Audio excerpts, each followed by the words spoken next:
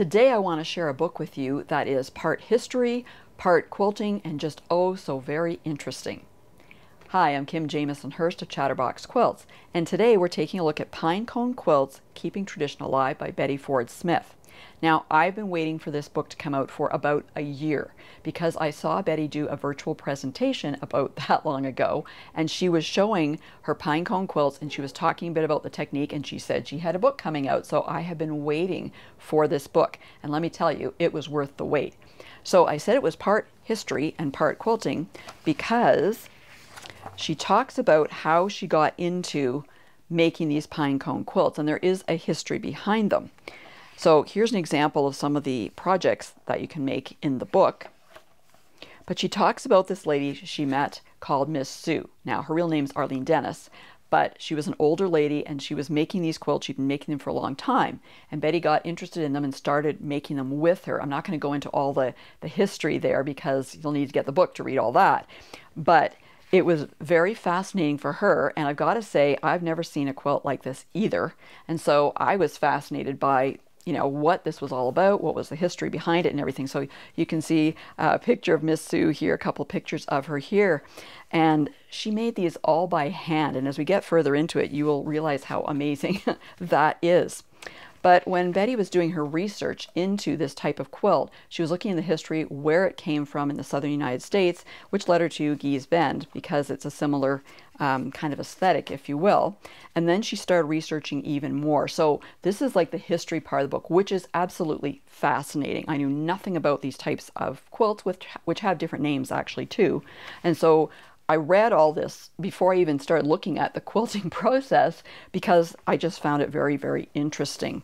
And there's cultural origins for this as well. You can see ties in with African art and even buildings, architecture. You can see it in with artists as well, as you can see in this type of a photo, that, or I should say an art piece that's out the White House as well. So as you start looking into things, and there's more and more and more that you find out. So it really brings a lot of meaning into the type of project you're making.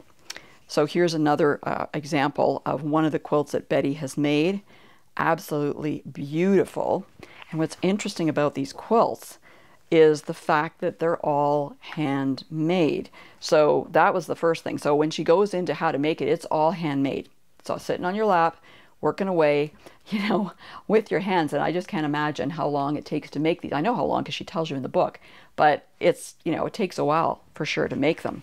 So Betty has actually had her quilts on display. She's given presentations at different places as well about these quilts, educating people about them. And I'm sure that they've been well received because they are stunning. So she also has a collection of quilts that she's showing in this book, some of them anyway, and some of these are older, like this one, for example, from 1920, 1949. So you can see these have been around for quite some time. This one here was made in the 1930s, approximately 1930s. And, when you look at these, you can see that these are kind of scrap quilts, if you will. They're using small pieces that are folded and stitched together, stitched onto a base, I should say, onto a foundation. But you can see that there's a lot of thought going on here. We're using the same colors, same fabrics, I should say, in these different rounds to give this vibrant kind of a bullseye effect. Here are some more that you can take a look at. I think these are really interesting when they've got them in the center on a background. Again, that's from somewhere in 1980 to 2000. It looks a lot older though. I think it looks like an antique quilt.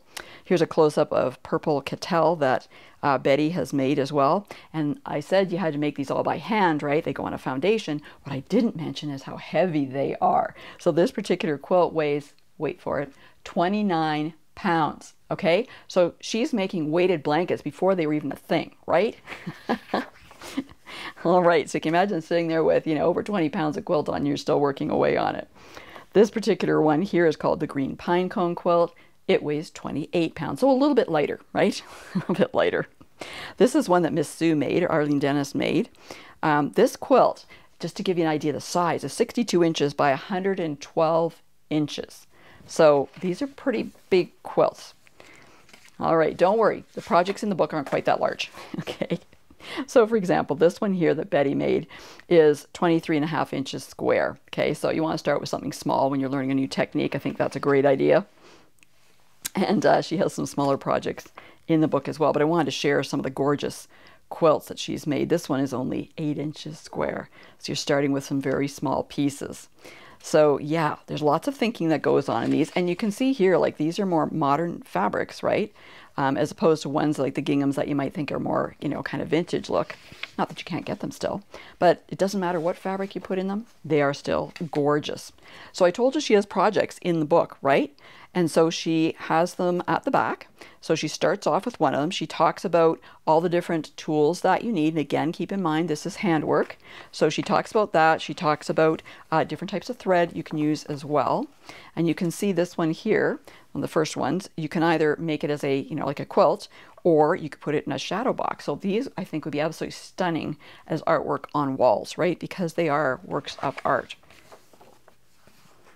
Here's another one that she's put into a hoop, for example. Again, just fascinating.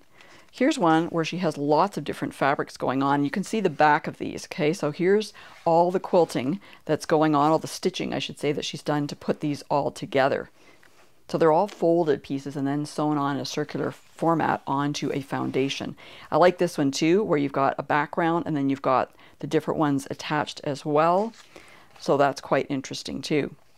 Lots of different things you can do with these, right? I can see lots of different things to do with them. And here's a close-up of the stitching that she's done on this afterwards. So she's done some additional hand quilting here to give it a decorative touch, right? So like big stitch quilting, we would call that. And there's a picture of Betty herself. So if you are interested in historical quilts and you like to do handwork, and I'm still trying to figure out if I could do this by machine, you want to take a look at Pinecone Quilts. Very fascinating book, and the projects are absolutely stunning. Make sure you check up above or in the description below to get your own copy of Pinecone Quilts. Thanks so much for watching today. I hope you enjoyed this video, and if you did, please give it a thumbs up. Remember to subscribe and hit the bell so you'll be notified the next time I release a new video. And for more helpful quilting information, please go to my website at www.chatterboxquilts.com.